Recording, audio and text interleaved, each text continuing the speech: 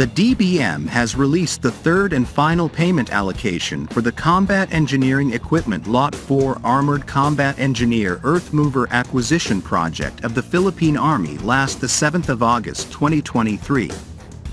This means that Turkey's FNSS is already preparing the delivery of all 6 Kunduz Amphibious Armored Combat Earthmovers in the next few months, as stipulated in the contract.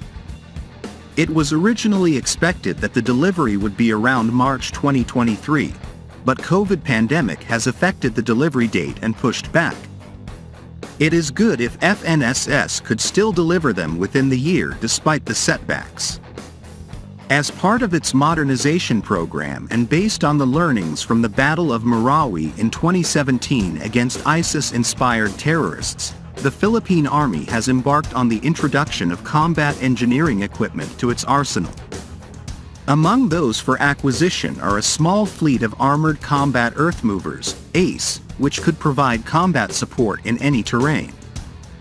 The project, called the Combat Engineering Equipment Lot 4 Armored Combat Engineer Earthmover Acquisition Project, is part of the Horizon 2 phase priority projects under the revised AFP modernization program, and was among those approved in principle by Pres. Rodrigo Duterte last June 2018. Turkish defense company FNSS, through its CEO Nail Kurt, confirmed that they have signed a deal with the Philippine military for the export of the Kunduz Amphibious Armored Combat Earthmover. The export deal with the Philippines is said to be the first for the product. Based on Max Defense Philippines' own monitoring of the AFP modernization program, only the Philippine Army has an impending requirement for armored combat earthmovers as part of its Combat Engineering Equipment Acquisition Project. Previous posts made by Max Defense on its social media page indicated that there are several lots under the Combat Engineering Equipment Project that were supposed to be awarded as part of government-to-government (G2G) deals with the United Kingdom and People's Republic of China. Among those originally assigned for G2G with China is the Combat Engineering Equipment Project's Lot 2, which calls for the acquisition of 6 armored combat earthmovers.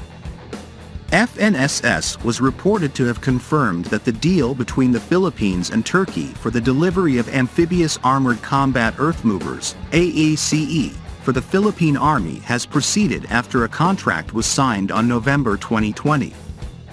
The deal was said to be the second under the Turkey-Philippines Defense Industry Cooperation Agreement, which was signed in 2019 between the two countries as Turkey hopes to participate in the modernization program of the armed forces of the Philippines.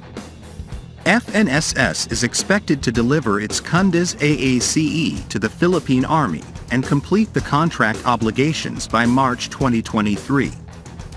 Testing would be conducted in both countries before final acceptance by the Philippine Army. It appears that the delivery will take around 3 years, which is quite lengthy considering the products to be delivered are not as complicated and plentiful. It would have been better if the Philippines will have some sort of participation in its production, considering the agreement between Turkey and the Philippines is focused on defense industry cooperation. Ultimately, the Philippine Army's Technical Working Group, TWG, for the project selected the FNSS Kunduz, which appears to be an improved version of the M9 ACE by adding amphibious capabilities, as well as improved armor protection for the crew. Max Defense is still in the process of determining the exact value of the deal. Based on FNSS' own announcement, the contract signing and notice to proceed, NTP, is expected to be signed only in 2 months' time, or around April 2020.